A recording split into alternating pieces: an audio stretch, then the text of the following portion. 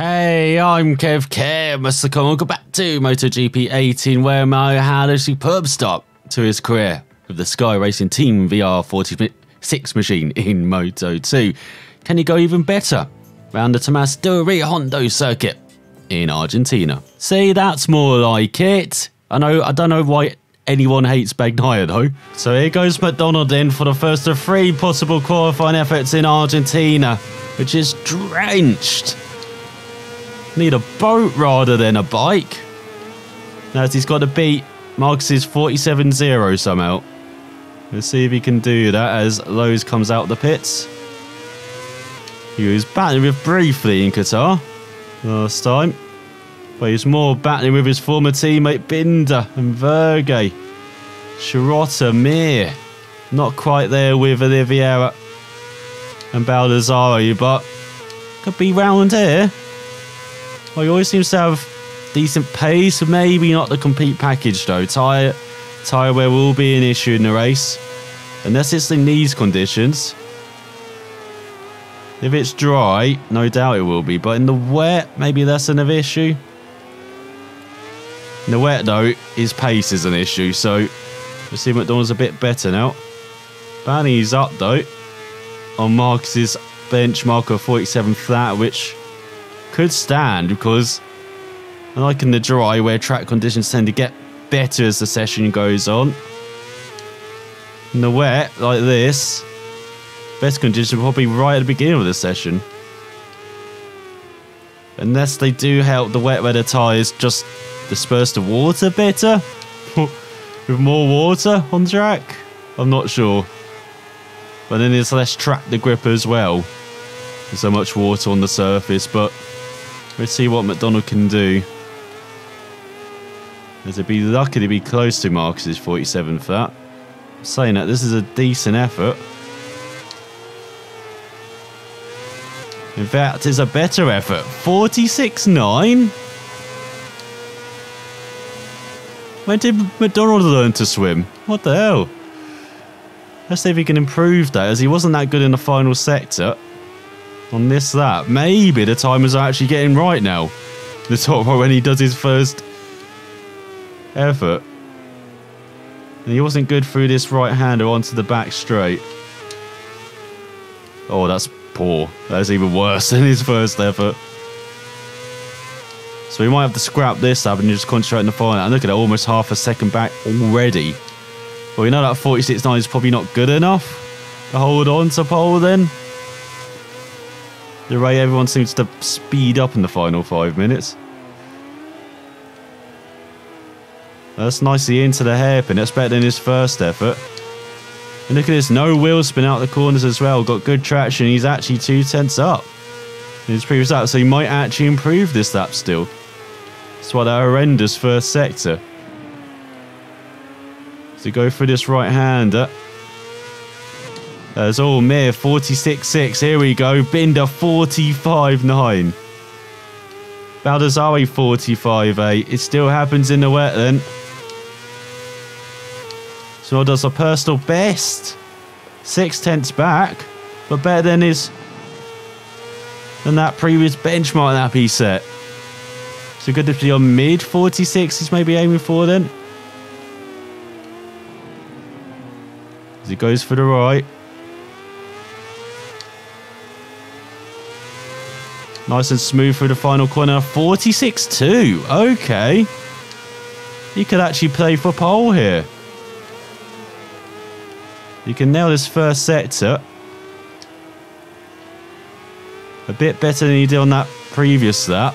That was half a second lost and he was only 2/10 back in the end. And that's half a second down in his own previous best lap. So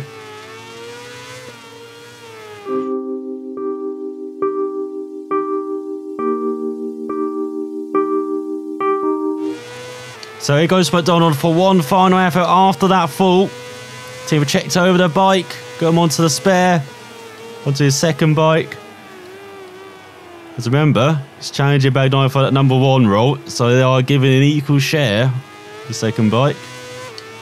And let's see what McDonald can do then. One final effort, maybe, 45.8 to beat. Oh, and he stayed way clear of the inside curb on this occasion.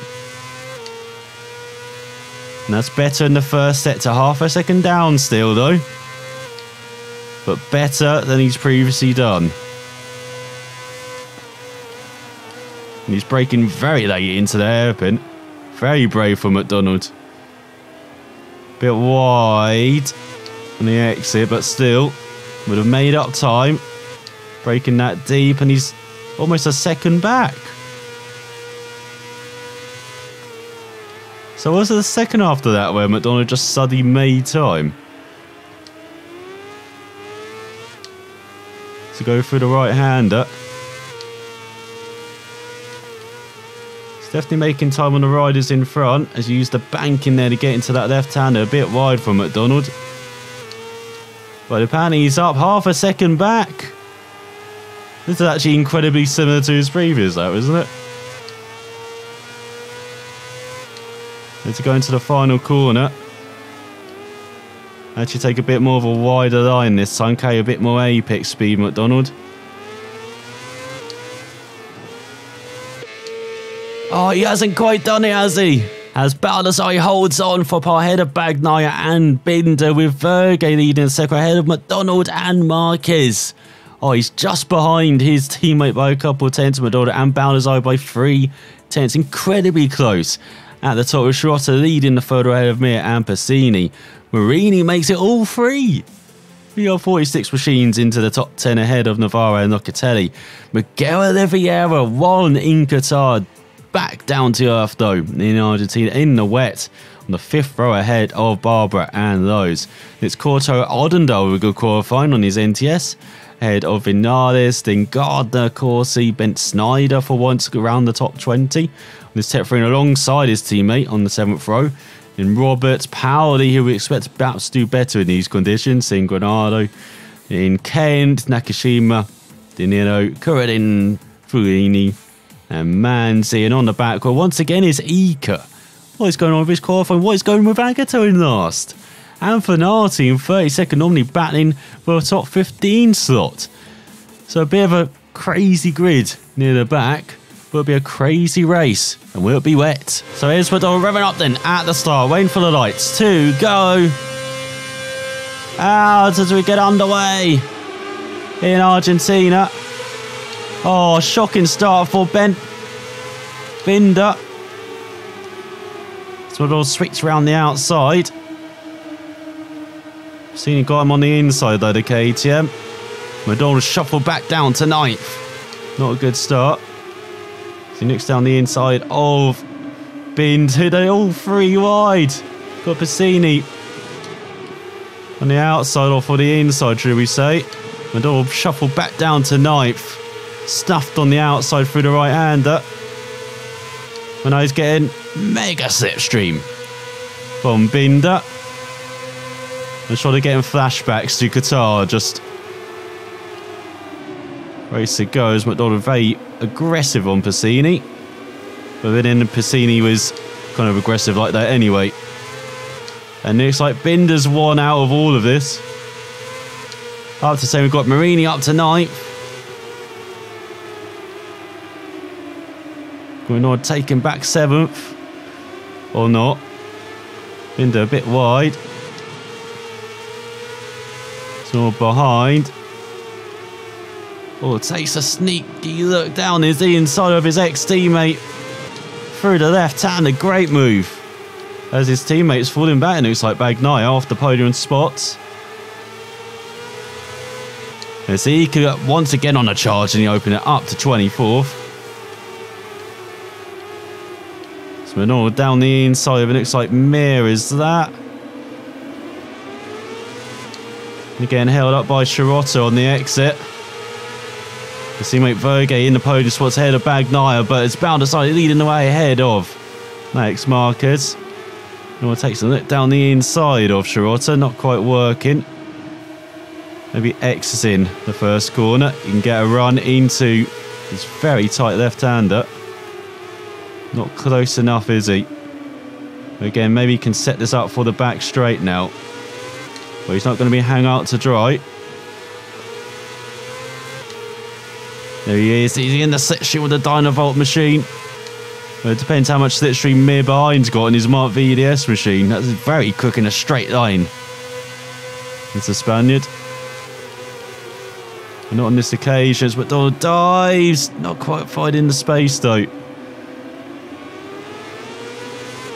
Just a bit frustrated, maybe a bit boxed in at the moment, McDonald in sixth. Once again, he might be getting deja vu of Qatar. Remember, he's a bit boxed in there as he dives down the inside Shirota. That was very brave. Not the best manoeuvre.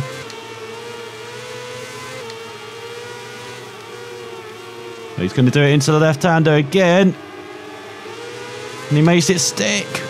Just like on Binder. Great move from McDonald. Shirota has a little look back. But that's doing nothing to him. It's a long race here. 8 laps. Hopefully McDonald isn't eating his tyres up by being this aggressive early on. He's right behind his teammate Bagnaia. Let's see if he's a bit respectful for his teammates now. He's nicking the outside of his teammate. 4-4. Oh, made that the inside. Dives down the inside in the first corner. Oh, he goes a bit wide for the middle of the corner. Maybe when the exit, he can make the move stick on his... And this Italian. Looks like he has into fourth. Oh, a superb start to the season.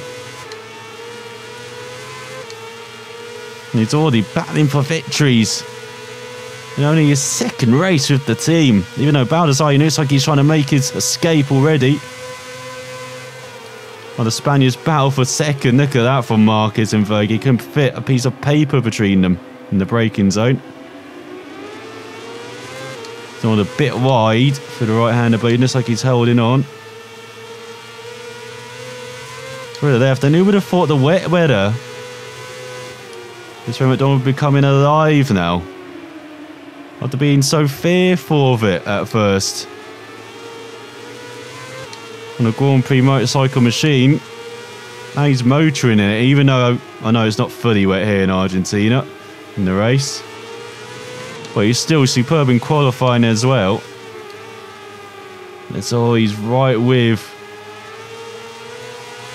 Marquez and Verge. And look at this run. He's got on the Mark VDS machine. On Verge as well. Might as well just take 2 for 1. And he makes it stick while Marquez gets past the Dynavolt man. So it's Baldassarre, McDonald chasing Marquez, Verge. Bagnaia rounds out the top 5. It's like all the Bagnaia fans become in McDonald fans. Is that's what's happened? We were in the team of Shirota ahead of Binder. McDonald over the back of Baldassarre. I know he's not very good for that right hand. And again, a poor run onto the back straight. Could open the door for Marquez into the tight right hand hairpin. Maybe even Verge if he gets the slipstream. It's Quartaro and Corsi battling like a hell for 13th. Ika battling his teammate Lowe's. That's why it's starting on the back row again. Spaniard coming alive in the race. Can he actually get points on this occasion? Yes, McDonald just holds on from Marquez. Does he go for the right-hander?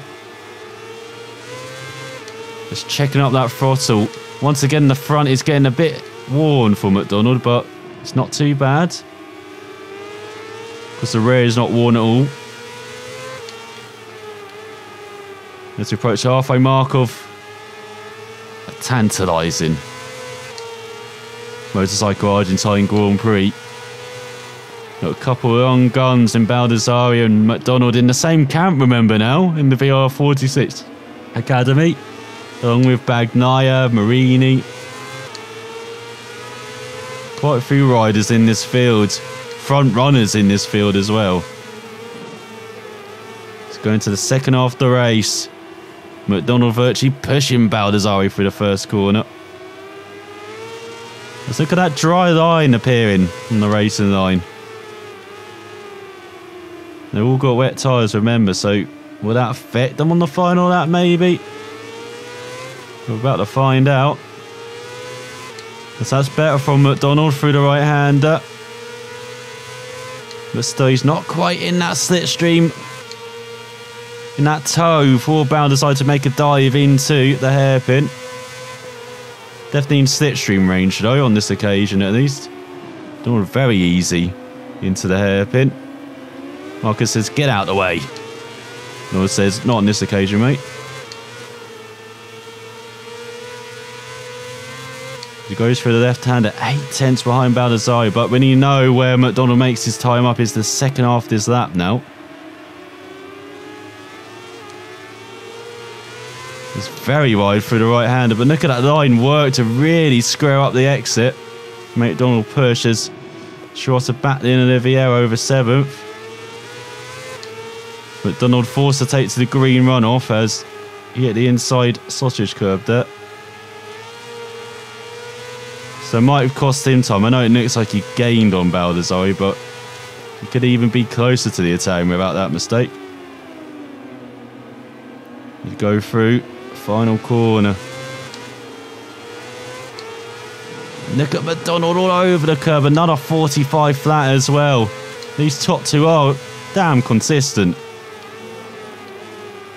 There's Olivier ahead of Schrotter. He's recovering from that poor qualifying, is he? No, Schrotter saying no, having none of it. Or is he? They're swapping places every second. Can't keep up here. As Ika battling for a point in 16th with the veteran Hector Barbara. But that's a better run onto the back straight for McDonald. With 2.5 laps to go almost. He's in the toe once again. He's not close enough to make the move, is he, though? Into the right-hander. As he got Marquez behind. Oh, that's better through the hairpin, though. This occasion for McDonald. Oh, the rear's chasing him. To the long left. Maybe a sign these tyres are getting a bit worn now. A bit second-hand. And oh, Marcus still says, hey, I'm interested in fighting for second.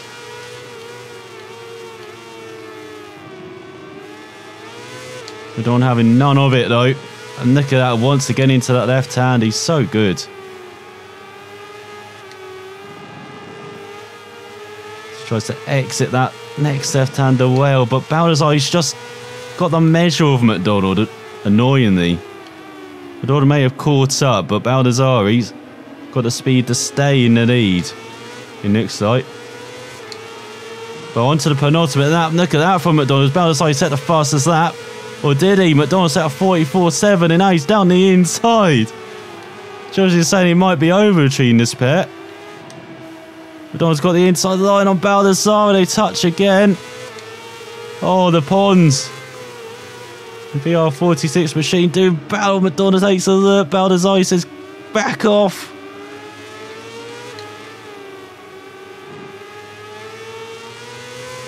And look at McDonald right in the slipstream of Baldassarre. This is the run he's wanted. As Marcus can forget about it now. And look at this, McDonald down the inside for the lead. Can he hold it on the brakes though? He can through the right. He's held on. He takes the lead. First time he's led laps on this machine, but Baldassarre just sweeps by through the left-hander when McDonald struggles. McDonald sweeps back by into the right-hander where he doesn't. Oh, and Baldassarre gets right into him. They're really battling for the win here. McDonald holds on. Through the left-hander. He looks like he solidified the lead for the first time this race. Could have taken the lead at an important stage as well. Just a lap to go as Marcus up to second head of Baldassarre apparently. He's still in the hunt for the victory. Smart VDS machine. Small through the final corner. On to the final lap. 6/10 ahead of Marquez, and Baldassarre is down to third. Marquez has the fast out the race though, 44.6. This isn't over, especially when McDonald tries to go to America for the next round a lap early. There's Danny Kent battling Manzi for 31st. Yeah, it's very important we get those updates. Where every overtake counts, shall we say. Oh, McDonald, the best run onto the back straight. There is Alex Marquez. Oh, he's right on his tail. 2/10 behind. It sounds like Marquez is going for the outside. Does he have the overspeed into the corner? McDonald's got the inside. And holds on, just.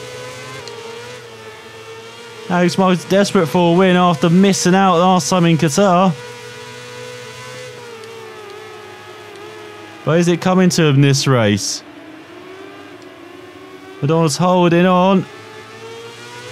The tyre's virtually gone on the front. Luckily the rear still got grip, so he survives. And then through the left hand he holds on. Surely that's the threat averted. No way is he going to be winning here. Our 2 podiums begin the year. It's all happened in his Moto3 season when he won. As he goes into the hairpin through the right. Just the left hand kink to go, and McDonald is a victor. For Sky Racing Team VR46 for the first time. What a win. What a race. You know, I'm seeing it in the wet as well. Well, dry conditions, but wet track. As McDonald wins by half a second ahead of Marquez, then Baldassarre just a couple of tenths back. Very disappointing for the Italian after leading most of the way. Then Vergay ahead of Bagnaia with Binder in tip, just holding off his teammate Olivio, set the fastest lap, but recovered the 7th after a poor qualifying ahead of Shirota. Amir Bassini rounds out the top 10 ahead of Marini, so good points from all of the VR46 machines, with Corsi Ika in 13th after starting 31st. Definitely gets the gold star today if McDonald didn't win. Then Courtois and Sam Lowe's grabs the final point ahead of Locatelli, with Vinales rounding out the top 20, and at the back is Danny Kent, dreadful for the speed up rider. So in the Riders' Championship, McDonald leads the Moto2 Championship for the first time. 5 points ahead of Baldassarre, 7 ahead of Oliveira. Marquez up to 4th after his very solid podium ahead of Vergay. Binder down a couple of places. Bagnaia in 7th. Shorter down a couple of places to 8th. Bassini and Mir climbs into the top 10. Luca Marini up to 12th. One of the biggest climbers, perhaps the biggest climber in the standings. And falling quite a lot is Hector Barbaro. Up quite a lot is Quartararo. Has 18 riders scored points so far this season. Fanati the best of the non-point scores in 19th ahead of Remy Gardner. And the back is Danny Kent. So McDonald solidifying that first rider role, then ahead of Bagnaia, might be his right-hand man this season then as they battle for the championship. Everything up to level 85. Apart from Ninang go up to level 86, and look at all those development points and reputation earned.